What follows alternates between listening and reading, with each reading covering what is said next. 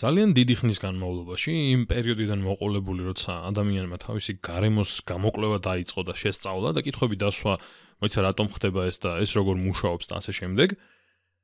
ეგონა ადამიანს, რომ თუ სხეულს მოვიყვან მოძრაობაში, ესე იგი, თუ ავიღე სხეული და მასზე ვიმოქმედე რაღაცა ძალით თქვათ და ის მოძრაობს,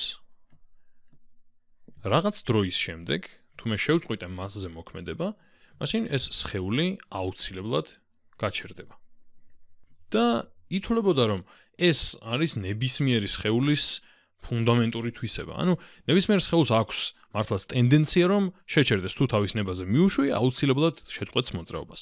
და დაახლოებით 2000 წლის განმავლობაში სწორედ ასე თვლიდნენ. ეს იყო მიღებული ჭეშმარიტება. სხეულებს აქვს შეჩერების ტენდენცია, რაც ნიშნავს, რომ, ჩერდებიან და თუ გვინდა რომ სხეულმა იმოძრაოს, უნდა ვიმოქმედოთ მასზე ძალით. მაგრამ შემდეგ გამოჩნდა ეს სამი ადამიანი, შეიძლება გიკვირთ რომ სამი ადამიანი აქ არა მხოლოდ ერთი, კონკრეტულად ეს ნიუტონი. მაგრამ ამ კონკრეტული სიახლისთვის დანარჩენ ორსაც ეკუთვნის აღიარება გალილეო გალილეის და რენე დეკარტს, რომლებმაც პრაქტიკულად თავიანთი ექსპერიმენტებით და დაკვირვებებით მიაღწიეს იმ ჭეშმარიტებას, რასაც ნიუტონის პირველი კანონი შეესაბამება. ანუ ნიუტონის პირველი კანონი გარკვეული ფორმით უკვე ამ ადამიანებმა შექმნეს და ეს ამბობდა შემდეგ რაღაცას. ეს 1600-იანი წლები არის, აქაც დაწერილია, რომ სხეულებს სინამდვილეში აქვთ ტენდენცია, რომ შეინარჩუნონ სიჩქარე, რა სიჩქარითაც მოძრაობენ. ან თუ გაჩერებულები არიან, ეს გაჩერებულობა შეინარჩუნონ.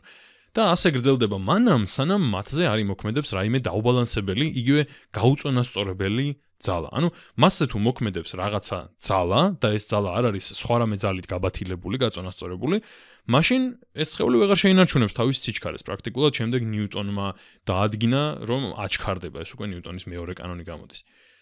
მაგრამ ეს თავის დროზე იყო ძალიან არაინტუიტიური და დღემდე ალბათ ბევრი ადამიანისთვის არაინტუიტიური არის, რომ თავისით უნდა ინარჩუნებდეს სხეულის სიჩქარეს. არასდროს ჩვენს გამოცდილებაში ეგრე არ ხდება, რომ რაღაცაზე იმოქმედო, თქვათ, რაღაც ბურთი გააგორო ან ასე შემდეგ და განაგრძოს მოძრაობა უსასრულოდ და არ გაჩერდეს არასდროს. თუ გიცდიათ რაიმე სხეულის უსასრულოდ დიდხანს ამოძრავება მხოლოდ ერთხელ მოქმედებით, ნახავდით, რომ არ ხდება ეგრე. მაგრამ ამ ადამიანებმა იფიქრეს, რომ იქნებ უბრალოდ ჩვენ ვერ ვხედავთ იმას, რომ სხეულებს აქვთ ტენდენცია, რომ სულ იმოძრავონ, იმიტომ რომ როგორც კი მოძრაობენ, რაღაც ძალები აღიძვრება ავტომატურად, რომლებიც ეწინააღმდეგებიან მათ მოძრაობას.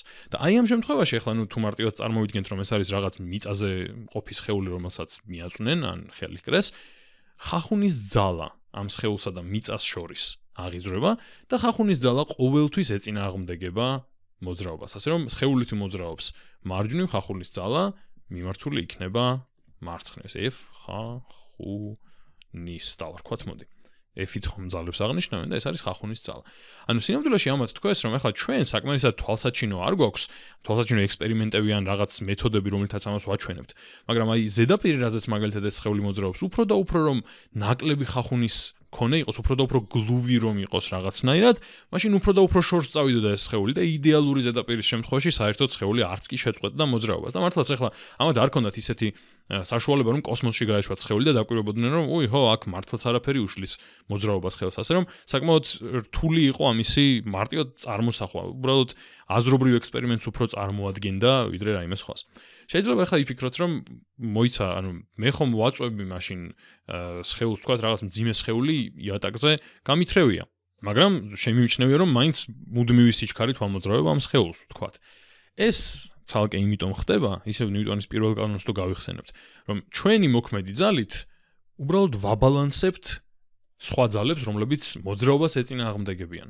და თუ იდეალურად დააბალანსე, იდეალურთან ახლოს დააბალანსე შენი ძალა და ხახუნის ძალა ამ შემთხვევაში, მაშინ მიიღებ რაღაც მუდმივ ან მუდმივთან ახლო სიჩქარეს. ნიუტონის პირველი კანონი რას ამბობს, რომ სხეული მოძრაობს წრფივად და თანაბრად, ან უძრავი არის.